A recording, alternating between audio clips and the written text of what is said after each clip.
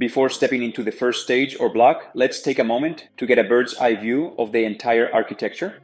This will help us understand how the model processes the input image step by step. As the input image enters the architecture, it begins its journey through a carefully designed sequence of operations. In the first stage, the backbone, we start with conv layers that downsample the image, reducing its spatial dimensions while capturing basic patterns like edges and textures. This is followed by repeated C3K2 modules, which are blocks that refine feature extraction while maintaining efficiency. These modules emphasize both local and global patterns in the image, creating hierarchical feature maps. Shallow layers capture fine details, while deeper layers focus on broader, high-level features. The SPPF block aggregates information from different spatial scales, enriching the representation. The addition of the C2 PSA block introduces the attention mechanism that enhances the model's ability to focus on the most important regions, further improving detection accuracy. Next, the head comes into play.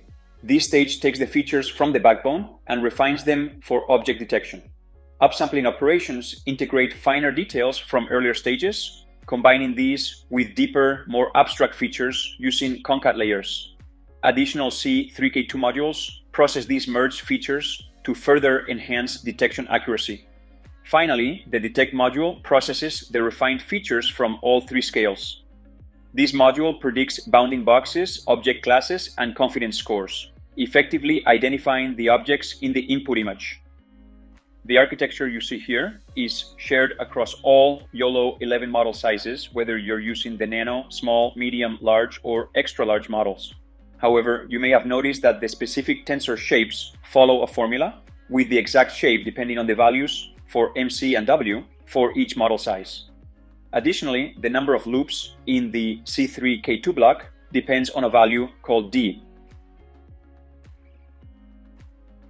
In our case, we're using the nano model size, so let's take a look at the respective values for the nano configuration. This model has a D, or depth, of 0.5, a W, or width, of 0.25, and an MC, or maximum number of channels, of 1024. By substituting these values into the architecture, we can derive the actual tensor shapes. Here's what we obtain after calculating those specific shapes. We can also explicitly show the shapes for the cross-stage tensors to enhance clarity. These dimensions are based on an input image of 640 by 640 by 3. However, our input image has a different shape of 480 by 640 by 3. This means the first index of the tensor will change accordingly. These are the exact dimensions for our YOLO11 nano model with this specific input image shape. To better align with the format used by PyTorch, we will reorder the dimensions from height, width, channels to batch, channels, height, and width. With that, we are ready to continue our exploration. Now, before we dive into each stage, one step at a time, I think it's valuable to take a moment to examine the YAML file on the left. This file contains the architecture arguments for each stage, alongside the YOLO11 summary for the nano model, top right, and the large model, bottom right. This visualization will help you better understand the structure of the code. For instance, for the first convolutional layer, both the initial arguments and the model size scaling constants are needed to calculate the final arguments that will be used. Similarly, for the second convolution, the first C3K2 module, and so on. The arguments column on the right shows the exact arguments that were used for each module or class during the initialization and building of the model. If this doesn't make total sense just yet, don't worry, we will cover it more in detail later. Now, the same concept applies to the large model, but with its corresponding depth, width, and max channels. However, there is an important difference between the smaller models, nano and small, and the larger ones, medium, large, and extra large. The difference lies in how the C3K2 module works. For the smaller models, the C3K2 modules can have either the true or false variant. We will explain what this means later. However, for the larger models, only the C3K2 true block is used, even if the arguments for that block are set to false in the YAML file. This behavior is due to a hard-coded condition during model building that overrides all C3K2 flags from false to true. While this doesn't affect our nano model, it's important to be aware of this behavior in the larger models. Now let's jump into our Colab environment to set things up there as well.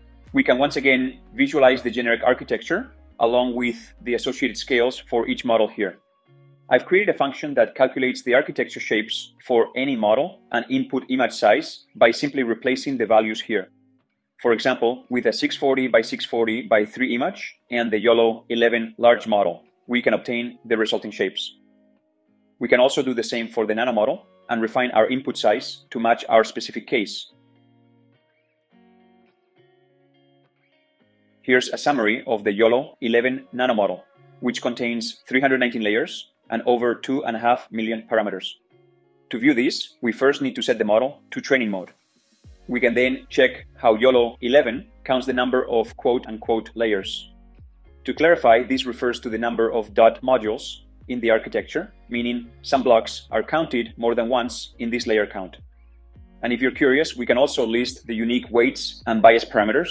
However, we want our model to operate in inference mode, so we'll call the fuse and eval methods to ensure all convolutional and batch normalization layers are fused and ready for use. Next, we'll download our input image tensor x.pt into the Colab environment and display it here. From here, we'll shift our focus to the specific architecture, starting with the first convolutional block. Convolutional layers are essential in object detection as they extract patterns like edges, textures, and shapes while building a hierarchical understanding of the image. By progressively downsampling the input, they maintain spatial relationships, reduce computational costs, and enhance the model's robustness through parameter sharing. Now let's break down the steps involved. Remember those final arguments we discussed earlier? Now it's time to start better understanding them. For this convolutional block, the arguments are 3 by 16 by 3 by 2. When we call the convolution class, these values correspond to C1 input channels, C2 output channels, the kernel size, and the stride, respectively. You might notice that the padding P isn't specified in the arguments. Instead, the self.conv is initialized as a PyTorch convolution, and the padding is determined by the autopad function defined above. For this block, the padding is calculated as 1, since the kernel size divided by 2 is 1.5, and the floor division gives us 1. At this stage, there's no self.bn batch normalization, since it has already been merged with the convolution operation.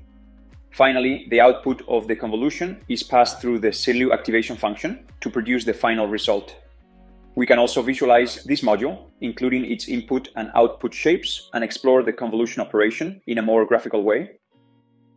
Our input tensor is padded according to the kernel size before the convolution operation, ensuring the output dimensions are halved as intended. In this process, each 3 by 3 by 3 tensor patch is transformed into a single value. This is done by performing a matrix multiplication between the tensor patch and the weights, adding the bias term, and passing the result through the activation function.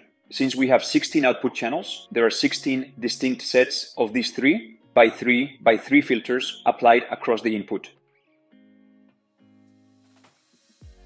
After exploring what happens under the surface, we can now return to VS Code. Here, X is still our input image. We'll pass it into the first convolutional layer, perform the operations, and return the result.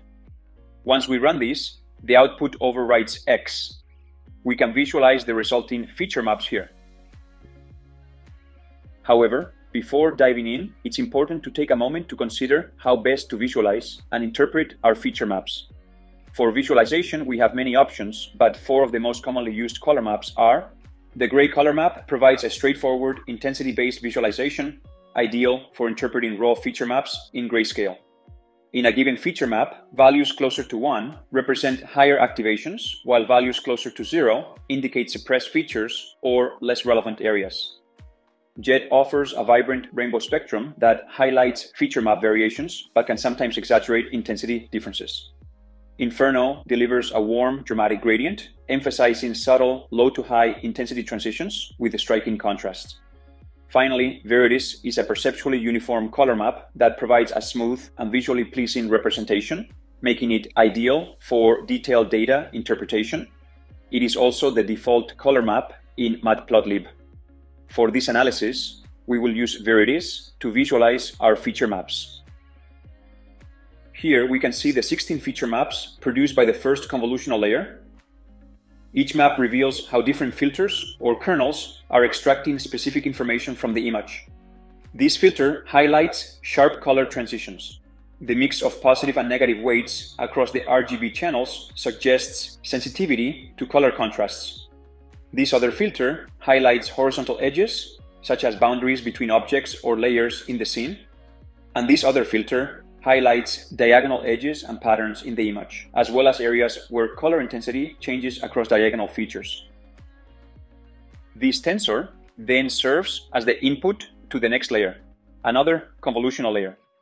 This layer further reduces the image dimensions by half while increasing the channel depth, extracting more feature maps. Since we've already covered how this convolutional block works, we'll step over it this time. You can see the 32 resulting feature maps here, each capturing various patterns and features from the input.